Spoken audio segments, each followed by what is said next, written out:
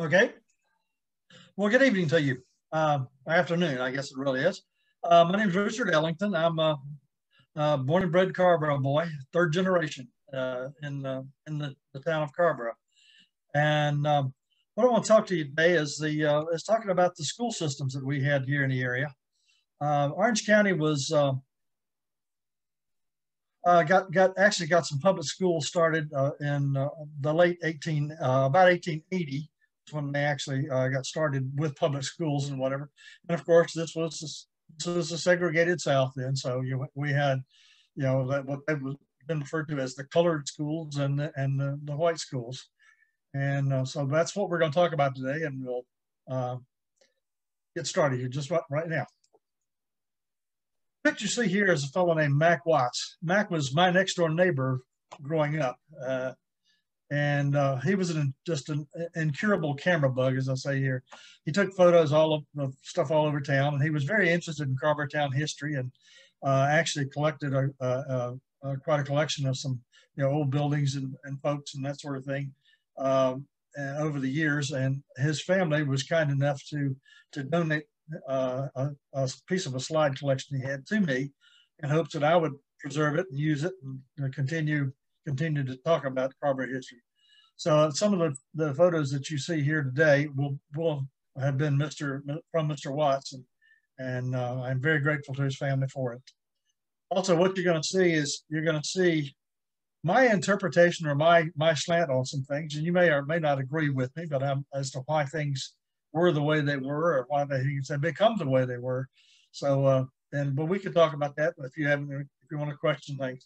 Like Charles said, I'll cover some of the schools, and we'll have a little break with some questions, and then we'll attack the rest of the here. But anyway, the community that became Carrboro had a public school system in the white community even before the town was incorporated in 1911. First, most of the schools were operated by Orange County, and until the early 20th century, Chapel Hill was part of the Orange County system.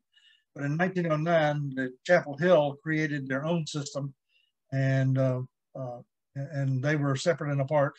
But Carrboro continued to be an Orange County school until 1958. Until the mid-1960s, all of Orange County schools, including Chapel Hill, were segregated by race. We'll start by looking at the earliest white schools, and then look at the earliest colored schools, and finish up with the school systems that we know today. Like I say, this presentation is based on a lot of my personal knowledge and opinions and local research. I've spent a lot of time looking at records in the old Orange County school board minutes and whatever that date back to 1885. So what got me started on this, I was trying to find out just when did the first schools actually appear in Carrboro, and it just blossomed from there. So let's get started. This is a map that shows the Orange County, and this indicates schools that were in the county in 1922. And there were a number of schools. There were a number of old private academies in the county that people are not really aware of at the time before there were ever actually public schools. And you'll see on the map here that these are the townships, in the county, and many of these are referenced by churches and whatever. So, well, here's the actual full-blown map, and then I'm going to do another. Here's just the area of Carrboro Chapel Hill area, and you'll see there are schools that are denoted with circles. Just a single circle, as you see here. This is Carrboro. Is just a single circle, and if you see there's a circle in a circle, it indicates that it's a colored school. And you see that there are a number of schools indicated here all over this end of the county.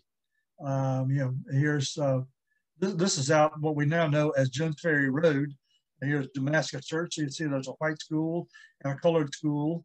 And if you've ever know anything about that piece of Jones Ferry Road, there is a little street out there that says Old School Road. And I'm not sure which one of the schools it is, but it's definitely there. First one to talk about is Andrews Academy, which a lot of people don't know anything about. It was a white school. It was a private academy run by a fellow named Calvin Andrews, for whom the little Calvander community its name. They bastardized his name and made it Calvander out of Calvin Andrews. But anyway, he had a little private school that was located behind the convenience store that you see at the intersection there now. It was located up behind that store. And Calvin himself lived across the street in the forks of what is now Dairyland Road and Old Hillsborough Road. A friend gave me this. This was a receipt for payment of tuition. This lady had her dad actually was a student there, and this was a receipt they got in 1905 for paying tuition for her dad to attend school at the Andrews Academy. This is Carrboro's first elementary school, and it's located on Center Street. The building is still there. This picture dates, I believe, to about the 1940s, but I'm not for sure. And the school was located in this building from sometime before 1900, not exactly sure when, but sometime before 1900, and it was a school until about 1910. It was later used as a small knitting mill, and then it became a private residence, which it currently is right now. It's located on Center Street. If you turn off of Weaver Street, it's, I believe, the third house on the left. It has a green roof. This is a picture of some folks sitting on the porch of that building after it became a private residence. And the significance to me is that this little lady sitting here is my grandmother. And the pretty little thing sitting right here is my mother. This picture was taken about 1915. My mother's family lived in Durham and worked. My grandfather worked in the Irwin Mills, and when Julian Carr bought this mill, he ended up moving over here and lived on the controversial corner where it's supposed to be the CVS drugstore was to be built. It's never been. That's where my mother lived and grew up until she married. But they knew people that lived in this house, apparently. Here's a picture of Mr. Watts, or a picture from Mr. Watts. And this picture of the teacher here was supposedly her name was Miss Purifoy, according to Mr. Watts, and he had made up some rules as to how things were observed. He tended to be a little a bit of a joker, but they're kind of cute. And here he is, another picture of Mr. Watts. He's talking about teaching the reading, writing, arithmetic, and the rich reward of practicing the golden rule. And this was supposedly the curriculum at Carrboro Elementary. This is the second school that was built in Carrboro for the white kids, of course. This building is located, or was located, where the animal hospital is now sitting. And this building was torn down in order to build the animal hospital. This is actually the side of it. Over here, this is the front of the building on the left-hand side. It's facing Main Street. And this was the back, and this was the entire school population sometime after 1910. In 1910, when they moved into the building. This is the front of what was seen from Main Street, and it was of the building. And after the school was no longer located there, the Methodist Church, which was located, the original Methodist Church, Carrboro Methodist Church, was located just to the right on Main Street until I think 1950, when they moved into the current building they have now. Julian Carr. Now, what would Julian Carr have to do with schools? You know, everybody knows who he is, and the reputation he has of being, a white supremacist and whatever. But Julian Carr, owned the mills, and Julian Carr actually had some very, I'll say, advanced ideas about mill operation. Most mills, in the South, you hear about the contention between, the mill owners and the mill workers and the mill strikes and whatever, and all kinds of things. Well, that didn't happen in Carrboro and in the mills here.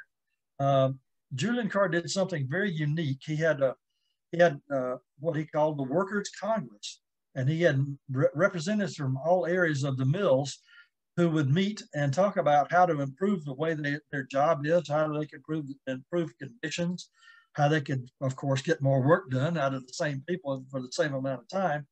And he was very, in some ways, very advanced there. And this was I'd never heard of it ever happening before. But one thing that he also did, I got from someone who was a student at this time, circa 1910, 1915, was that he actually paid school teachers to teach at night, so that kids who worked in the mill during the day could go to school at night. And he did this free of charge for the community. And that's as far as I know, that's unprecedented in any mill town I've ever heard of in the north or the south.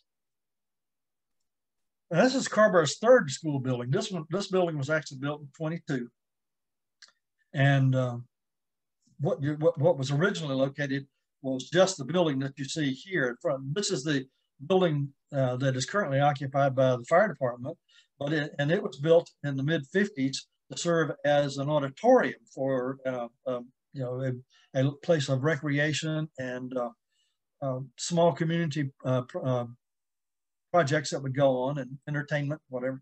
But you see that little bitty skinny tree in front yard. That's that magnificent elm tree that stands in front of the town hall right now. Yeah, and you notice that there's no porch here. You just walk straight into the building. When the town bought the building, they put a porch on it.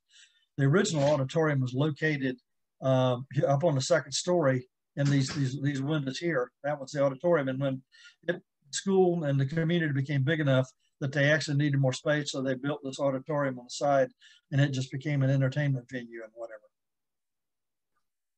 This is my first grade class, and that cute little guy right there is me in 1951, sitting in Mrs. Ethelene Studebaker's class, which is where the boardroom is now. And unfortunately, most of the folks that you see sitting there in the class with me, well over half of them have since passed, and we have bunch of just good old boys there. But some of the adventures we did when we were in school was, this picture is a picture of my class. It was taken down at the Thrifty Food Store, which was a local grocery store that was just down the street. It's where the Community Works thrift shop is now, and it was owned and operated by a couple of local guys. And we took a field trip one day, and that's what this picture was. We saw the meat lockers and where they had storage and stuff downstairs. At that time, and this is, like I said, 51, 52, Carrboro had 7 locally owned grocery stores on Main Street. Those grocery stores have mostly now been replaced by restaurants. This was back in the day when people actually cooked at home instead of going out to eat all the time. But there were 7 different grocery stores on the Main Street of Carrboro that were all owner occupied businesses. A couple of my favorite teachers in Carrboro Elementary School. Agnes Andrews was my 3rd grade teacher, and she was also the school librarian. And our classroom in the 3rd grade was in the library. We had and this, of course, lady she still was, but Miss Virginia Grantham, who was a Merritt. Her father was Eben Merritt, of Merritt's Grill. So, a little bit of some local celebrities here. We had there was a lot of early school activities, things that went on. This was the Girls Glee Club in, I think it was in 1937. And any of you that know Frances Shetley, this is a picture of Frances when she was just a little kid. She's in the Glee Club. The person who headed up the Glee Club is named May Clark, and that's her standing at the top of the stairs. This is the May Queen. This was in 1935, I've been told. And the story that goes with this is the little girl standing here to the left on the front was actually the one who was elected as May Queen. But the principal of the school at the time thought that the May Queen ought to be blonde and have curly hair or something. So she decided to choose this girl who won the 2nd place. And this girl's name was Carly Williams. And Carly and this girl, whose name was Rachel Bland, were best of friends. They grew up together. And Carly said that Rachel was very gracious and did not object to being taken off the May Queen at all. But it's just some reason, personal preferences. Here we go, the maypole here in the front yard. And I say this was taken before that elm tree was even there. because this, it's not there. And if we used to do this every year. Had the maypole dance and whatever. It was one of the school a band. One of the classes would have school bands. When Carrboro students um, went to the Carrboro Elementary for grades 1 through 8. Until the 60s, Carrboro School did not have a kindergarten. So it was grades 1 through 8, and then you went to Chapel Hill High School to go to high school, because that was the only high school in Southern Orange County at the time. This is a graduation exercise in the mid-50s, and if any of you recognize the little guy sitting down here in the little dress-up white suit, that's Dickie Andrews. He's currently realtor here in town, in one of the long-term families in Carrboro. Here's this picture was taken in the actual old auditorium in the school. This is Mr. Mac Watts sitting right here, and this is his son. And this was a band that he had organized, and they would do, we would have local entertainment and whatever. And this was some of the things that would happen. This was the picture in the bottom right here that's the bride and the groom at a womanless wedding that was held in the school auditorium, just as a fundraiser, for the school. Most of these things we had a minimum admission, but we used it for fun. Here, some of the classes would have, shows and whatever. These would be things to put on for the parents at the end and whatever. And here, this was part of another, quote, talent show. Unquote. The lady singing out of the Vogue magazine, that's my mother. And they just, everybody was involved in something in the community, back in the 50s. The town was small enough. The town only had about 1,500 to 1,600 people. And back then, so it was small enough to involve anybody and everybody.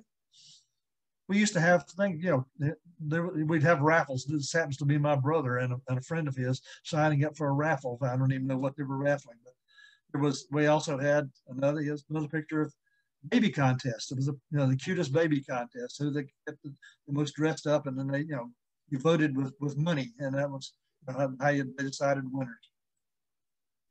The talent shows. This was a group of guys from the elementary school. And the group was called the Blue Jeans, and that little guy sitting on the front right there, that's me. This group you see here standing in the front door, this was the Tom Thumb wedding. And earlier I mentioned and showed you the picture of Mr. Andrews, Dickie Andrews. Well, this was Dickie's father, Raymond Andrews, who was the bride of the groom, and this was the bride, in the Tom Thumb wedding. This was a lunchroom, and this lady happens to be Mr. Watts' wife. And, here we are. That happens to be my first grade teacher, but this was, I wasn't in the first grade then. This was afterwards sometime. In the mid-1950s, things got a little disruptive in the county. This is White Cross School, which is out on that White Cross community on 54 West from Carrboro, about 10 miles out.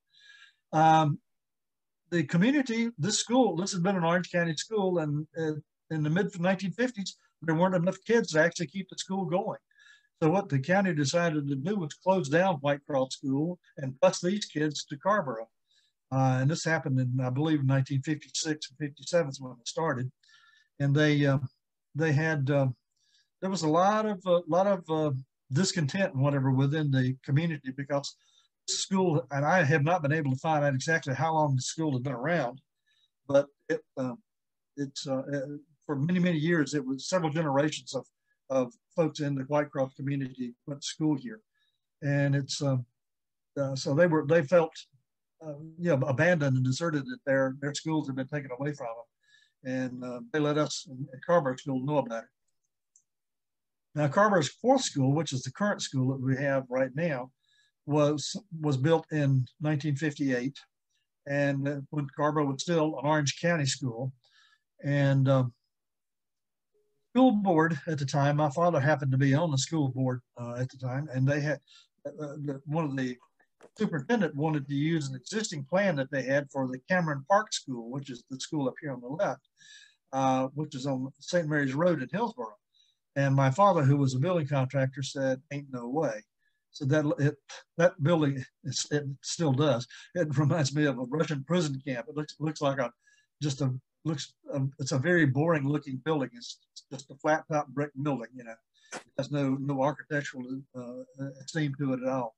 So my dad and several others got busy and looked around and found some architects and got a design that was award winning. We ended up with a school, and it was the only school in Orange County that had an auditorium large enough to seat the entire school population.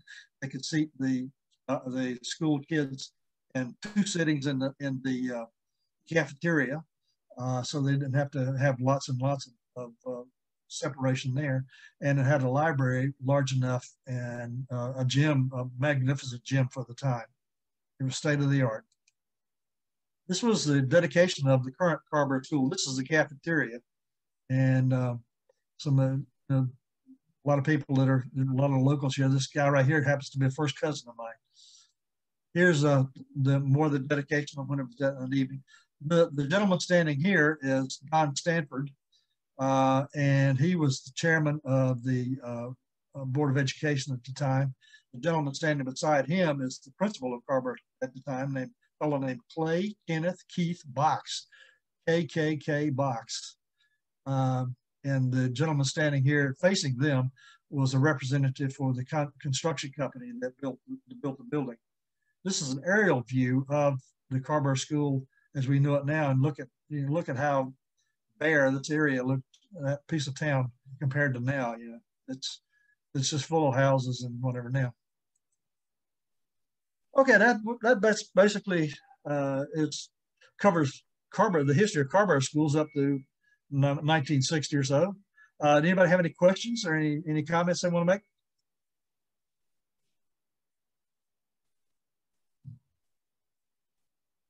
Well, if not, we'll proceed. But there were other schools in our community. And what you see here is a map of this was 1934, and it's identified as Chapel Hill and Carrboro with the Negro community. This area here is identified as Potter's Field. We now know as North Side. It came to be called North Side sometime in the 40s. And what you see here is the area I'm pointing to up here. There's a little T. That's what we know as North Side School, or the early Lincoln High School. And one of the earliest schools that I know that was dedicated for the Black children in the county was a fellow named Morris Hogan and his wife Panthea. And Morris had been his family had been slaves in the Hogan family. And during Reconstruction, Morris and his wife opened a school out on Eubanks Road. And there's now an elementary school there called the Morris Grove Elementary School. They had a small private school there for the Black kids in that community and whatever.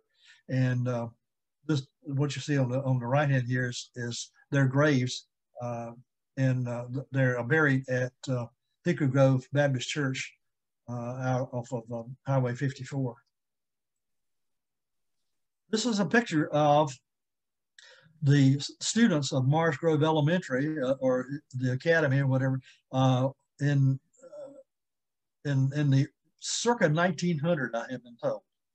And they're standing what is on the porch, which is supposedly about 50 yards from the existing school, the new school that stands there now. It's on Eubanks Road. This is a map of Carrboro Chapel Hill. The dotted line you see here, that's the Carrboro Chapel Hill border. And this is what we now call Merritt Mill Road. This is basically East Main Street and Rosemary Street in Carrboro Chapel Hill. And what you see right here, if you want to point to it says primary school Negro. This school was built in the late 1800s.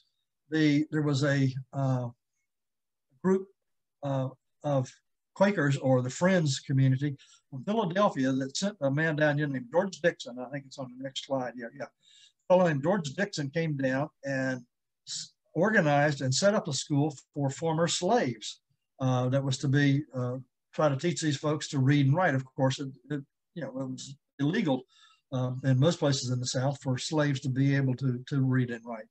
And so they sent some folks down here after the war was over and organized this school and set it up.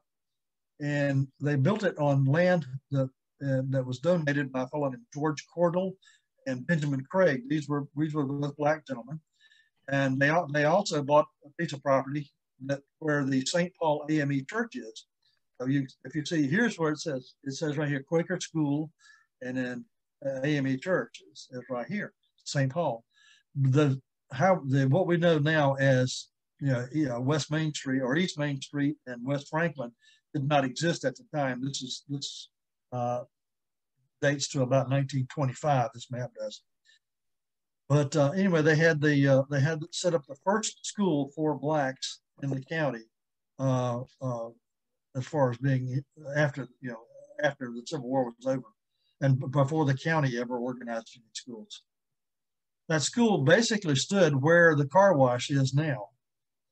This is Carolina Car Wash on East Main Street in Carrboro, and the owner of the car wash, a fellow named Tommy Tucker, had asked the Carrboro Truth Plaque Committee to say about putting a plaque here denoting the fact that this was the first black school in Orange County. And we have been working with the committee's been working with the Department of Transportation, whatever, to get approval to put a plaque on the street. And it's hopefully soon to be in place. It's probably going to be located actually on the St. Paul side of the street, and but it's not there yet. But we're working on it. This building was originally built as a Buick dealership in the early 1952 to 1953. There was also later on, and this is the Quaker school as we just talked about. But further down here on this map, and this is further on in 1915, you'll see it says graded colored school or graded Negro school. And this was what was known as the Hackney School. Reverend Hackney, who was at that time the pastor at what was White Rock Baptist Church, which later became First Baptist Church in Chapel Hill, opened a school, and it was located further down Merritt Mill Road. And you'll notice that this picture was or map was taken even before because this is where the train comes in to go over to the campus or over to the power plant, when it brings in coal. And this was before the train tracks were even there. This is a picture of Hackney School sitting on what is now South Merritt Mill Road. And it was in operation from basically 1898 to 1912. But it served only the lower grades, just a rudimentary elementary school. And then later on, Reverend Hackney opened a school that was known as Hacks High School that became what when it was adopted by the county started funding it. It was in the early 1900s, it was known as Orange County Training School because it was assumed then that black kids wouldn't go any further than maybe even high school. So it was basically a trade school to teach black kids a trade because it was just assumed that they would not go on to higher education. But anyway, the county in 1916 took over both of the schools because of some inadequate funding, and they created what we now call Orange County Training School. And until 1922, when the school burned down, and then there was no school and no building, and the children were taught in various people's homes around the community at that time. This is what that Quaker school building looked like in 1916. And we're looking south as if you're looking down. The Merritt Mill Road is over on to our left side of the picture. This is a picture of the Quaker school teachers and students in circa 1903, and where they're standing is actually in front of St. Paul AME Church. this was when the church was originally built. It was built as a wood frame building. It has the clapboards on the side here. It has since been bricked up, but this is still where the front door is, main entrance to the church. And they're basically standing, the photographer standing in the middle of what is now Merritt Mill Road. In the 1920s, NC 54, you see here, it says NC 54 was put in, and so this road was cut in into what we now know as East Main Street, West Franklin Street. And so the school building, the church is right here, you can see, and so the school building was sitting here in what is now the highway, and it had to be moved back, and then because this is where the car wash is sitting now, if you can envision that.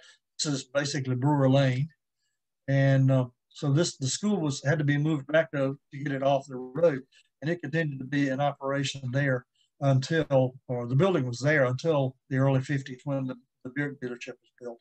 And then the school building itself, what remained of it, was moved off to the side over here. Here's another picture of the school building that's what it looked like in 1917. And then this picture was taken in 1951 after the building, the Buick dealership was built. And you see the arrow, there's a little building back in here. That's what was left of the original Quaker school. It was moved over to basically the outside of the car lot for the Buick place. And next to there's another church that's back there. That was moved. What you see here, this building is now known as Crook's Corner. And at this time, it was owned by Rachel Crook and operated as a market in the 1950s before she was tragically killed. So in 1922, the Hacks High School, the original Orange County Training School, burned down, and so they like I said, when they didn't have any building, they just taught around different places in town. Well, they got an organization going, and I'll advance one slide here. Anybody ever heard of the Rosenwald schools? Rosenwald was he was a Jewish immigrant. He was a Russian Jew that came into the United States in the early 1800s, or actually late 1800s, and ended up in Chicago. And being a very ambitious and industrious man, he went to work for a company called Sears and Roebuck as a clerk. And in about 20 years, he was the CEO and president of Sears Roebuck. Consequently, he was a very rich man.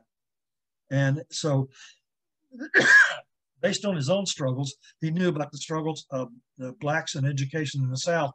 He set up a foundation to actually assist with building schools for black communities all over the South, and in about I think 15 different states. North Carolina alone had over 800 of these school buildings built, and one of them was what we now call the old Orange County Training School, or the original Lincoln High School. The building was built as a cooperative venture. The part of the Rosenwald program was that they would provide plans, because he had plans, architects draw up plans for buildings from one-room schoolhouses up to about 10-room schoolhouses.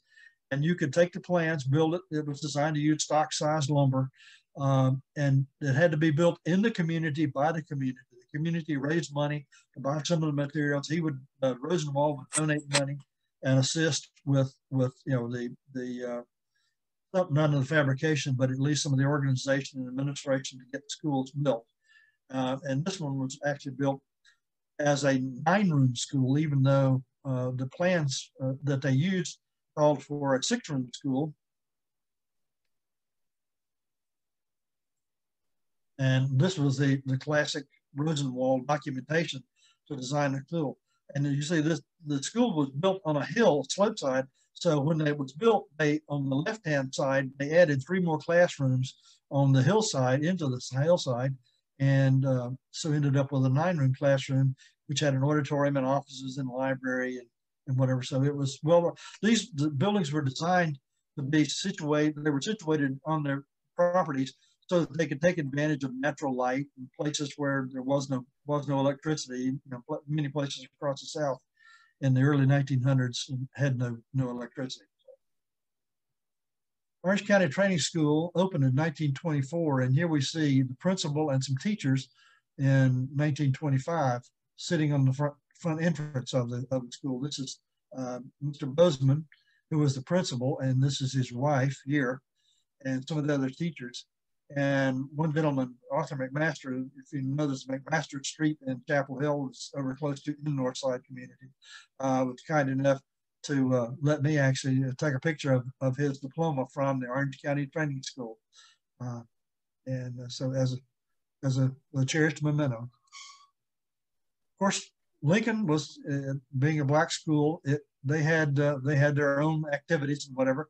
They were famous, you know, or infamous in many cases with their football team because they had just a very aggressive football team, and they were in contention every year when it comes for championships and whatever. They did win a state championship in the late 40s and early 50s.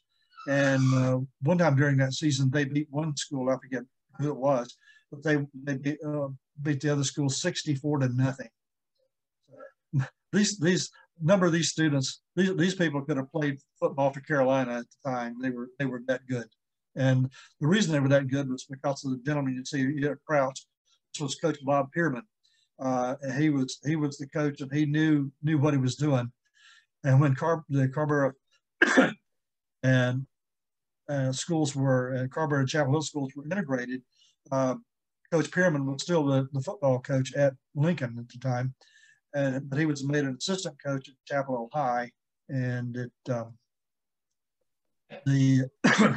but he was not given any authority really, and the black students who had been former players for him, they boycotted the football team one year, and no black students played I think it was 1968, and played simply because of the way Coach Pierman had been treated by the administration.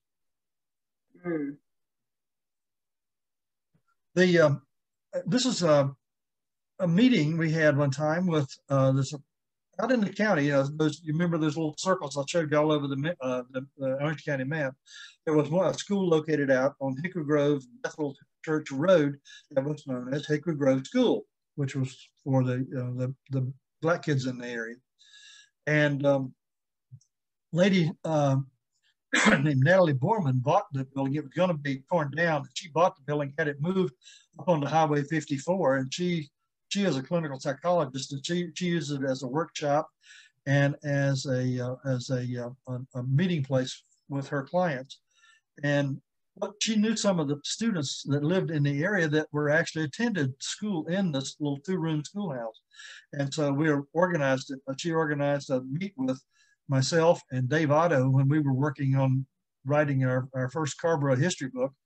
And we met with these students and just got their perspective on going to school, you know, and talking about how the schools operated. And several things they mentioned. One of them was they said they took turns coming to school in the morning. They would, like, a week at a time or a month at a time. Students would come in early, and they would, if it was cold, you know, they'd build a fire in a little pot-bellied stove to warm the classroom up. And they would go get a bucket of water that they could have for drinking water and for washing hands and stuff at a nearby well. There was no water at the school. And so what they would do is they would go over and get a bucket of water and bring it back and have it for there. So one time they had a problem with worms in the well, and so what they did, they just poured the water through a rag and, you know, got all the worms out of the water and just used it. It was what they had. They really had no choice.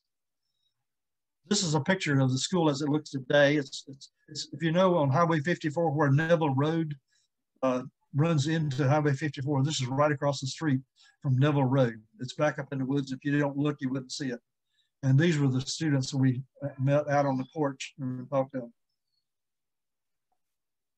Reverend Manley, who was the minister for many, many years at the First Baptist Church, was also the first Black person in town to be elected to the Chapel Carrboro School Board. And he was elected in 1959. And of course, the schools were segregated at that time. And when at the end of his tenure, he served until 1965. And in 1965, the schools were almost totally integrated. Chapel High was not integrated at that time, but that was the last school, I believe, that was not integrated. But they, as is pointed out here, the African community really bore the weight of the transition, because very little consideration was given to the student. The Black students were basically just moved into the white schools, and no consideration was made for very many of their feelings and whatever. And the former schools, the Northside School, which at that time had been converted to a elementary school, was basically closed. And the Lincoln High School, which had been the Black high school, was effectively closed, but it was used for 1 year as an all sixth graders, because they had a real bubble of too many sixth graders for all the elementaries. So they just created a sixth grade school at Lincoln High, and that was for 1 year, and I believe in 1968 or 67, 68. And then after that, the Lincoln building was eventually converted to what the Lincoln Center administrative offices that we now know. And there was other schools were built during Dr. Manley's tenure. One of them was the Frank Porter Graham Elementary, and which was built on land purchased from Miss Lucy Craig and Miss Bessie Cordell. And Chapel High property was, and if you remember those names, those were the names of the folks that bought the property and dedicated the property for the Quaker school that was built almost 100 years before. So there's these two families go full circle in Black education and Chapel Hill Carrboro, and I think it's a pretty unique occurrence.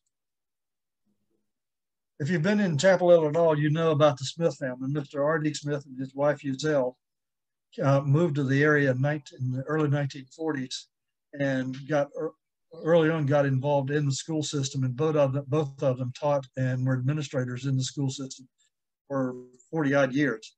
And to honor these folks, in 1999, the Chapel Hill Carrboro school system named a new school in their honor, the Smith Middle School in their honor.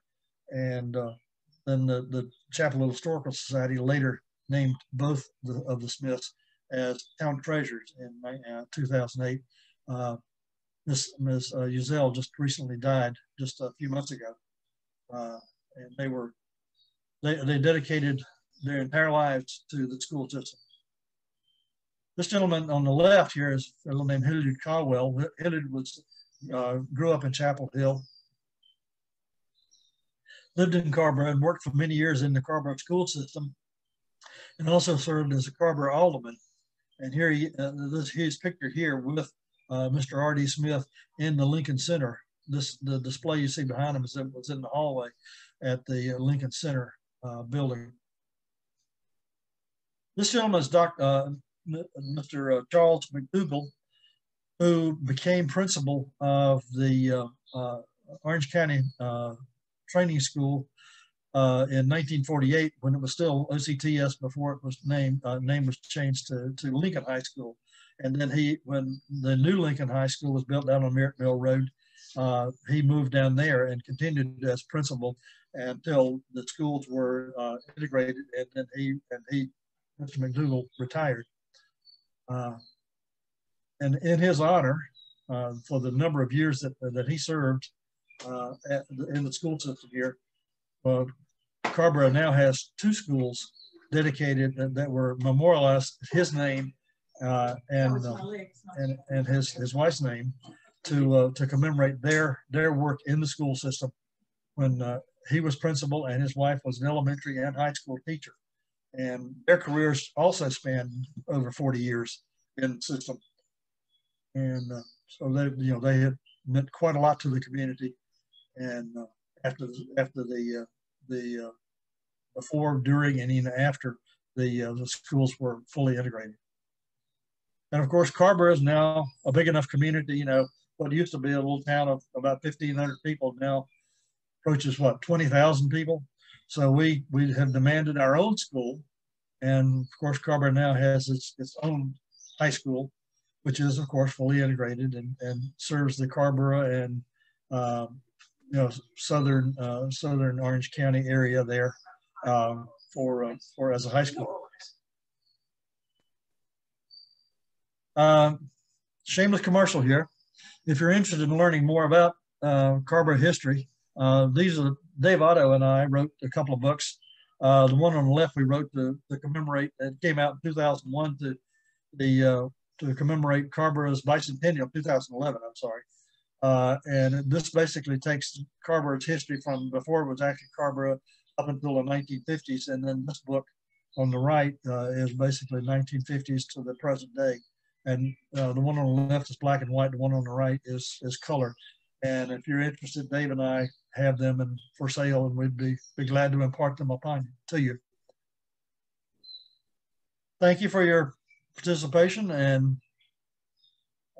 patience with me. I'm not the greatest of speakers, but anyway. Does anyone have any questions or comments or anything you'd like to say or any additional questions? Yes, Richard, I'd like to know if there was any attention paid to Native Americans or Okanagan in all of this in the school systems, in classification, because, the earlier schools in Northern Orange were, they were not Native Americans, they were not identified as Native Americans. Do you have information on that? No, well, within the Chapel Hill Carrboro school system area, there was no special consideration made at all for any of the indigenous peoples at all, because to my knowledge, there was not a large enough community to even identify in Southern Orange. And most of the what we now refer to as the Sapanis or the Okanagan people were located in the central Orange County and even up into the northwest portions of the county. But yeah, I am not aware of any consideration that was given to them for county as far as having any kind of separate schools. I do not believe that there were any separate schools. I think they were just incorporated into the school system that existed in the county, but I do not know that for a fact. I haven't done any research in that area. Thank you.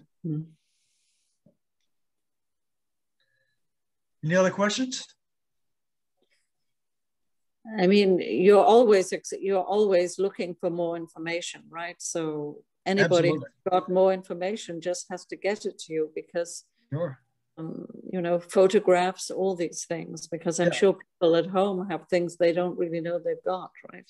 Yeah, if anyone has any information that you've not heard here, or if you just have anything incidental, regarding the history of Carrboro and whatever, I would definitely love to know about it.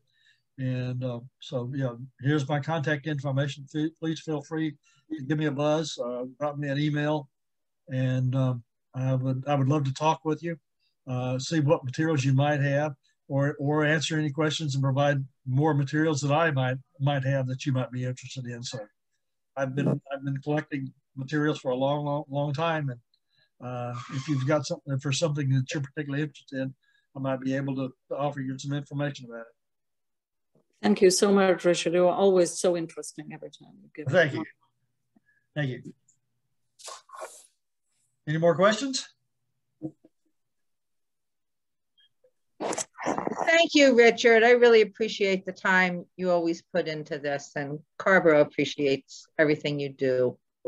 Thank you so much, Jackie. I do it out of enjoyment, love for my community.